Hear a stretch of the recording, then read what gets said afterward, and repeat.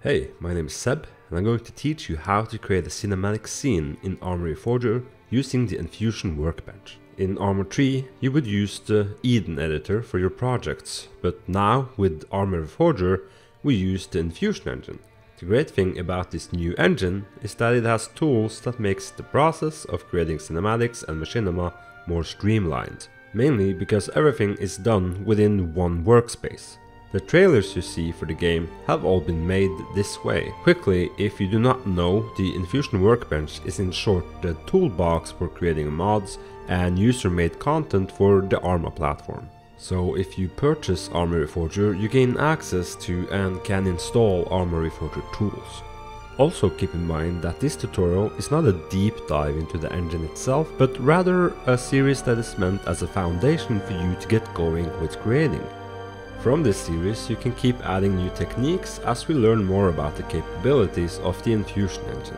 This is part 1 of a 4-part series, and in this episode I will show you how you get set up and how to work the cinematic camera. In the upcoming episodes I will cover things as scripting, event tracks and scripting effects. We will also cover animation tracks and exporting your project, as well as basic ways of doing lighting and composition. Now let's begin. When you launch the Arma Reforger Tools, you will be greeted with the Enfusion Workbench launcher. Now let's create a new project, and now let's name it Cinematic Project. This is the main page of the workbench. Here you can see all of the tools available. For creating cinematics, we're going to use the World Editor. We are now in the World Editor. To the left you have the Hierarchy. This is where you find the assets you place down in the world. On the bottom there's a Create, where you can add new assets. On the top you have a toolbar, and in the middle is your viewport with options. To the right is the Properties overview. This is where info will be displayed on the objects that you have chosen. And on the bottom you have 5 windows. This is where you most importantly will find the cinematic timeline and resource library. Let's begin with loading a world where you can start working. Go to the resource library and search eden.ent and double click eden.ent. You have now loaded Revan, and you can freely move around with the camera holding down the right mouse button and using WASD to move. The next thing we're going to do is create a subscene. Move your cursor to the top left and press Create New World. Now let's create a subscene of the current world.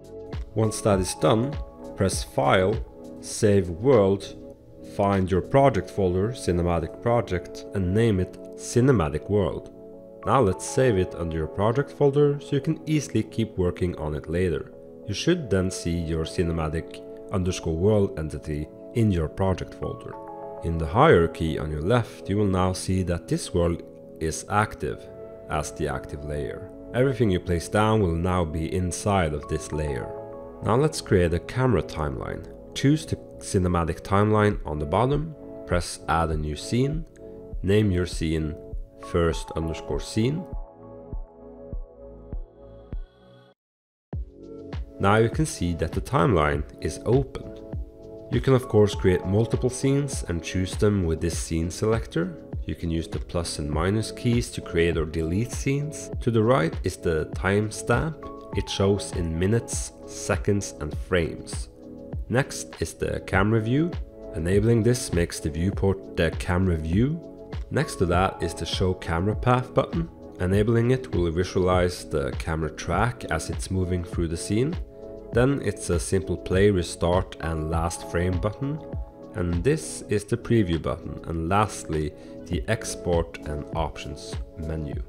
In the options you will find things like playback speed, unit selection between frames and seconds, export settings for rendering, and many more things. We will get back to these options later. Now let's add our first camera. Press Add Track and choose Camera Track. Choose a name or just keep the default camera name. You now have created your first camera. If you double click the camera, you will get all of the options. Before we start using them, choose Camera in the viewport and change the aspect ratio to 16:9.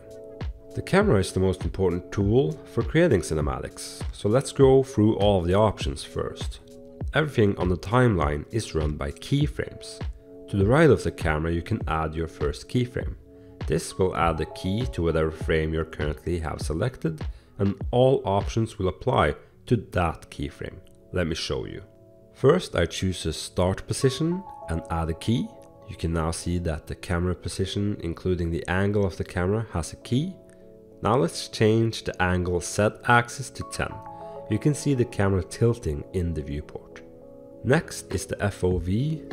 FOV is field of view. It works almost like a focal length on a lens, but here lower values means a smaller FOV and higher values means a higher FOV.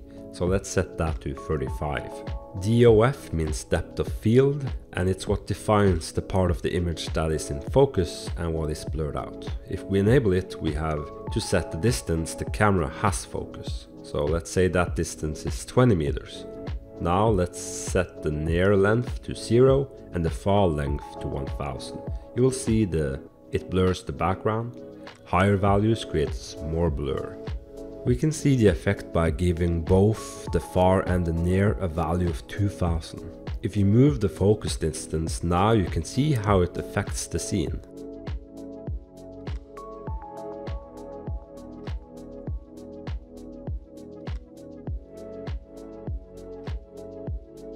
Let's set it to 1000 over 1000.